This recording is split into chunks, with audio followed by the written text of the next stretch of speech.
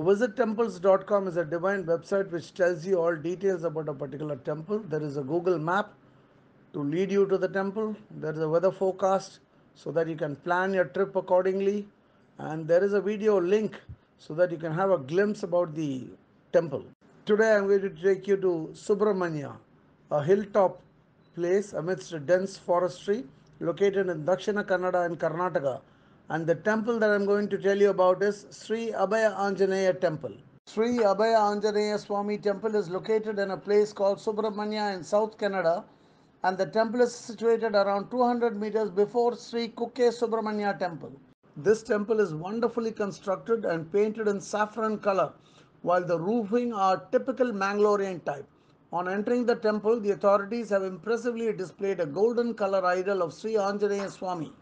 This Anjaneya Swamy is found in a kneeling posture with the Sanjeevi Hills on his right hand and his mace grounded to the floor with his left hand. And this is found on the ark of the main temple. A small Nandavanam or a temple garden impresses any devotees who enter this temple. There is a temple office with a Seva counter where different fee is collected for various Sevas for the benefit of the devotees. The main Mandapam is slightly elevated and looks very impressive with its black tiles and stone pillars. In the Sanctum Sanctorum, Sri Anjaneya Swamy looks majestic in a standing posture with his right hand in a Abhaya Hastham, and in his left hand he holds a mace and that rests on his left shoulder. This Abhaya Anjaneya temple has started gaining popularity since many devotees who visit Kukke Subramanya Temple happen to pass this way and enter here and pray before Abhaya Anjaneya. The temple has an exclusive temple kitchen or a Neivedhya Koodam, wherein Prasadams are made and offered to devotees coming here. There are two brass bells and two bronze oil lamps are available. There is a Thulasi Maadam and next to it is a sacred well.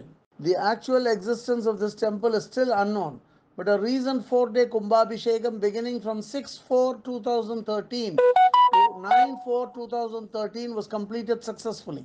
The temple is safely secured with a steel gate, a compound wall, and a barbed fencing on top of it. A small restroom is available for the sake of the temple staff.